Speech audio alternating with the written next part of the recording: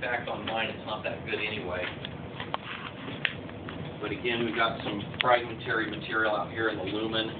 We haven't quite split the gastric pit longitudinally. It's probably either coming out of the screen slightly at an angle this way or going down at an angle that way. That's why it appears closed at this end, but then you start to see the beginnings of a lumen right here that opens up. These are the epithelial cells. The nuclei are close to the base. You can faintly make out the cell membranes between neighboring cells. These are clearly columnar epithelial cells, simple columnar epithelial cells. And that's what we're going to see in the stomach, the small intestine, and the large intestine, simple columnar.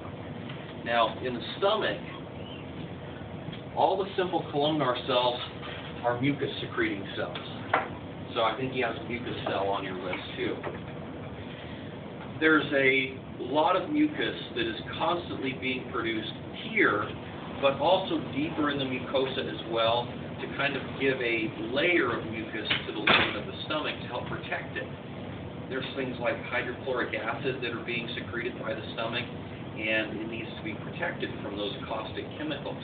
So that layer of mucus is there to help protect the lining of the stomach so that it doesn't break itself down. For those of you who get deep into the histology atlas, I can't remember whether it's in the new one or not, but there's a second type of mucus-secreting cell that's further down in the mucosal layer that has a slightly different name.